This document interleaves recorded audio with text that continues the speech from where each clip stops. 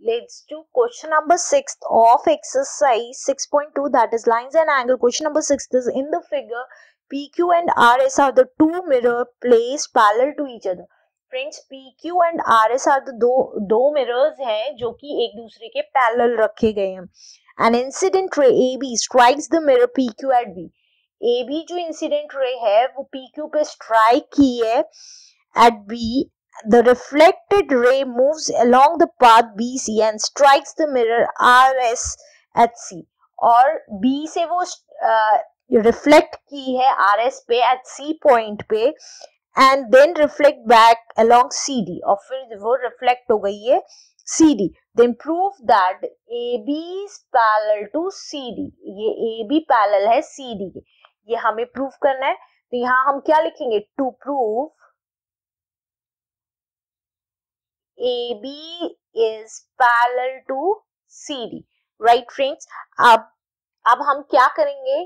Construction करेंगे. क्या construction करेंगे हम कि BE एक परपेंडिकुलर लाइन खींचेंगे PQ पे और CF एक परपेंडिकुलर लाइन खींचेंगे RS पे. Right friends? तो ये आ गया F पॉइंट और ये आ गया E point. Right now construction करेंगे, लिखेंगे हम कंस्ट्रक्शन. ड्रॉ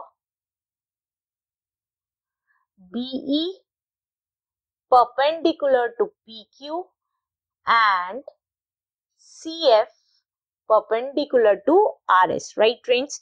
अब हमने परपेंडिकुलर लाइन खींची है, दैट मीन्स हमने एंगल B बाइसेक्ट किया है. तो ये क्या हो गया? एंगल 1, ये हो गया एंगल 2, ये हो गया एंगल 3 और ये हो गया एंगल 4. पता है angle of incidence is equal to angle of ray, reflected ray. Right friends? तो इंसिडेंस एंगल क्या हुआ? एंगल 1 किसके इक्वल हुआ? रिफ्लेक्टेड एंगल के. तो एंगल 1 किसके इक्वल हो गया? एंगल 2 के. और सिमिलरली एंगल 3 किसके इक्वल हो गया? एंगल 4 के. Right friends? Now and angle 2 is equals to angle 3. Why? Because these are the alternate angles. ये एंगल इस एंगल की इक्वल क्यों हुआ? क्योंकि ये alternate angles हुए. alternate angles. right friends? जब ये आपस में इक्वल है तो इनका twice of angle 2 is also equal to angle twice of angle 3. Right friends? जब ये दोनों आपस में इक्वल है तो इनका डबल भी आपस में इक्वल होगा. अब मैं कहूं इसको हम क्या लिख सकते हैं? Angle 2 plus angle 2 equals to angle 3 plus angle 3.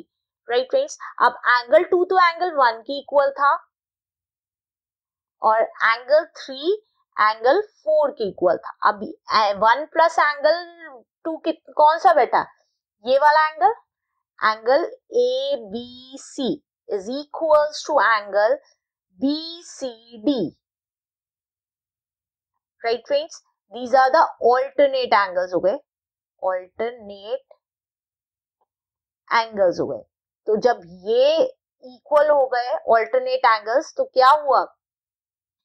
AB is parallel to CD proved हो गया.